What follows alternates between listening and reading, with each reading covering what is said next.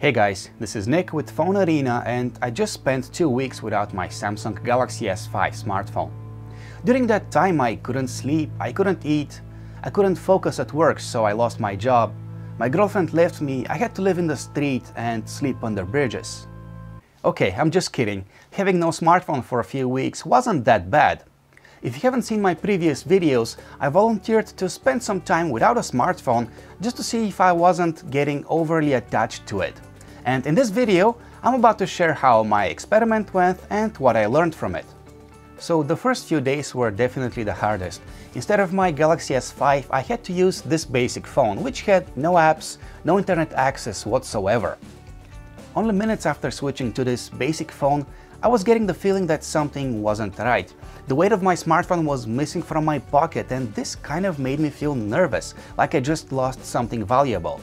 Also, I have this bad habit of checking the news, the weather, my Facebook page, my Twitter feed all the time. Of course, I couldn't do this with this basic phone, but nevertheless, my hand was itching to reach for my pocket.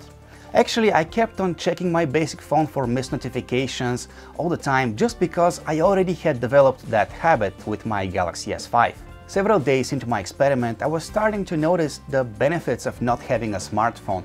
First of all, the basic phone I was using was not bothering me every 5 minutes with notifications, messages and whatnot. It was definitely not as distracting as my Galaxy S5.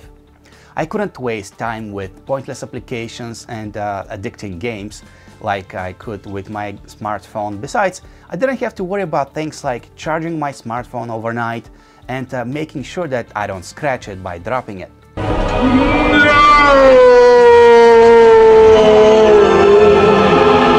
Dropping my basic phone by accident wasn't a big deal because there wasn't much on it that could break. Also, without a smartphone, I wasn't getting phantom vibrations anymore.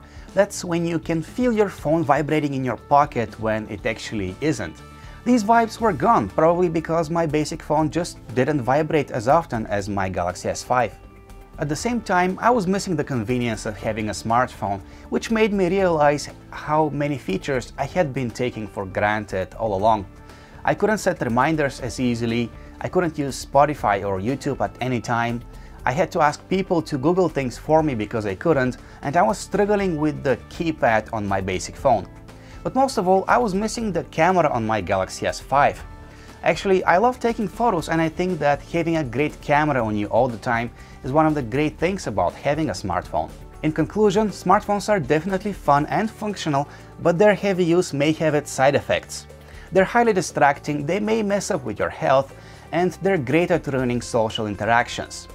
Still, I'm convinced that they do much less harm than good. That's why we should try to use them with moderation instead of getting overly attached to them. If you ever start feeling that you're getting addicted to your smartphone, try forcing yourself to put it down for a few days, kind of like what I did. Try to not use it when it's not appropriate, don't take photos of every meal, try to enjoy your time instead. And seriously, don't waste your time on addicting games and pointless websites, you'll thank me later. So that's what I learned after spending 2 weeks without a smartphone.